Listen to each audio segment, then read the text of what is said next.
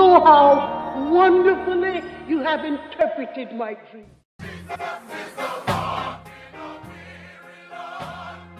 Mary McLeod Bethune, one of the great heroines of the 20th century in Mary McLeod Bethune.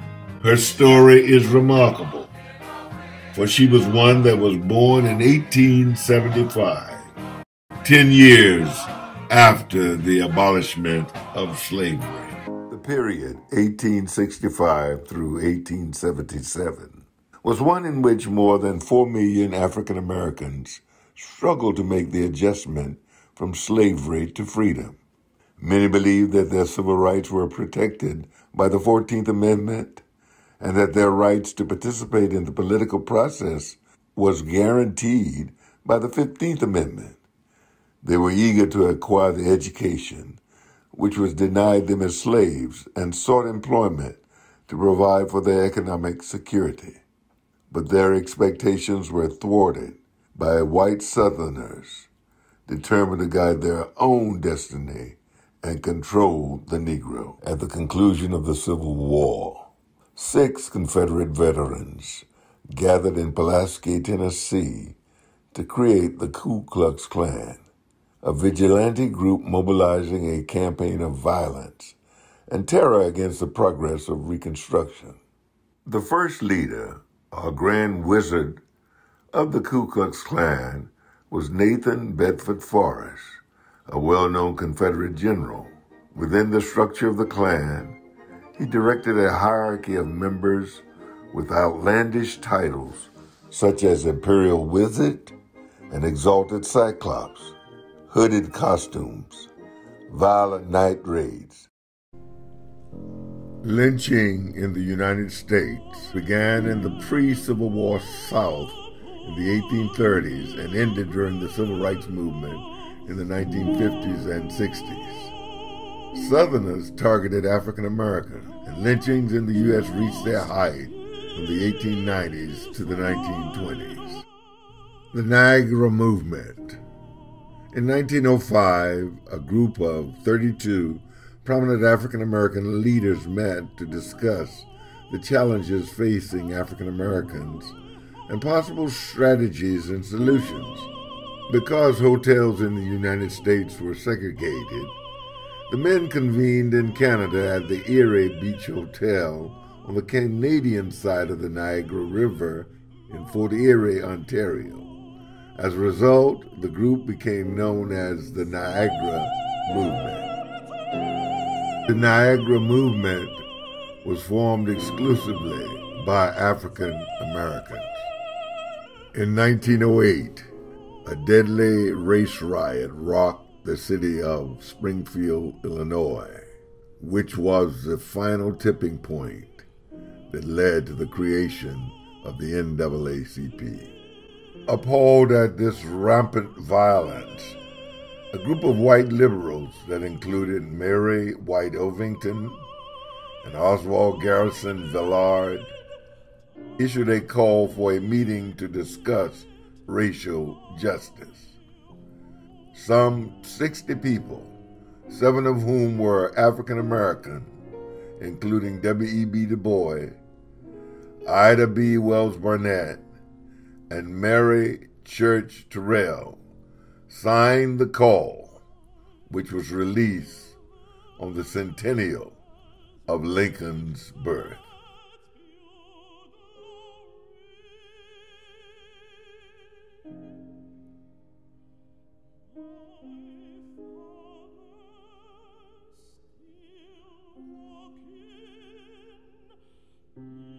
Fast forward to the 20th century. 1904, she has begun her institution, Bethune-Cookman College, to around 1920, when she begins to really take shape and take hold to her destiny. Remember, she was born in 1875, 10 years after the abolishment of slavery and the 13th Amendment. Then you had the 14th Amendment, which granted citizenship to newly emancipated slaves, which was ratified in 1868, 7 years before she was born. And then you had the 15th Amendment, which gave these newly emancipated slave men the right to vote in 1870 and the 15th Amendment. Fast forward to the 20th century. As soon as World War I was over, Bethune was back, giving her full time to the school and the community of Daytona.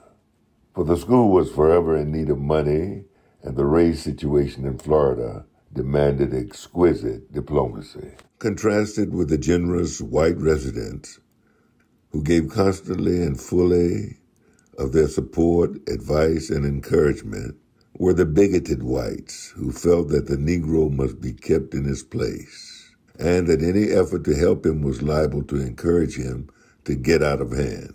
In Daytona, no Negro was permitted on the peninsula side of town after dark. Just before an election in 1920, the terrifying rumor reached the campus that the Ku Klux Klan was going to march that same night. Night came, and the entire city was pitch darkness, and so was the school. They were coming. 2 men on horseback, carrying flaming crosses, led the procession. Others marched behind them on foot, all shrouded in white, wearing masks to conceal their faces. It was a warning to all the residents of Colored Town not to appear at the polls on Election Day, and a promise of what would happen if so much as one Negro tried to vote. She had been educating the Negroes of Daytona for years and doing everything she could to straighten their backs and demand their undeniable rights. There were bound to be repercussions. She, for one, intended to vote in the election, and anyone who wished her to join was welcome to come. The politically powerful KKK had turned off all the street lamps for its demonstration parade, designed to intimidate the entire Negro section and frighten its potential voters away from the poll. But it could not control the lights of the school. Mrs. Bethune ordered that all the lights within Faith Hall be turned off and all the outdoor ones on the campus be turned full on. At 8 o'clock the next morning, when the polls opened, 2 lines were stretching outside the store, which was the assigned voting place, plainly marked white and colored. The registered Negroes reached far back along the block. Mrs. Bethune walked up and down the uneasy, fearful line, instilling confidence, and the line held. They were not giving in. They were kept standing there all day while the white men entered jovially and departed. Shortly before closing time, they were allowed in as the law decreed and cast their ballots. When the votes were counted, the Klansmen had been defeated, and the man of their choice had been elected. In 1920, Election Day, November the 2nd, Mary McLeod Bethune stared down the evil of the KKK in Daytona Beach and won. Mrs. Bethune would establish a national reputation with the NAACP in 1935 by being the first woman of color to receive the Spingarn Medal, the highest achievement by the NAACP in 1935. And in 1940, she would become vice president of the organization. In 1945, she and founder W.E.B. Du Bois would be an established envoy to San Francisco and the formation of the United Nations.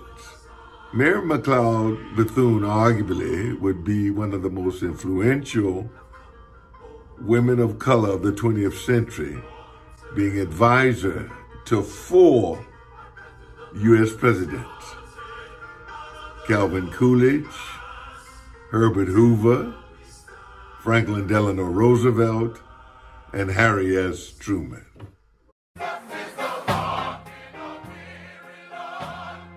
Mary McLeod Bethune.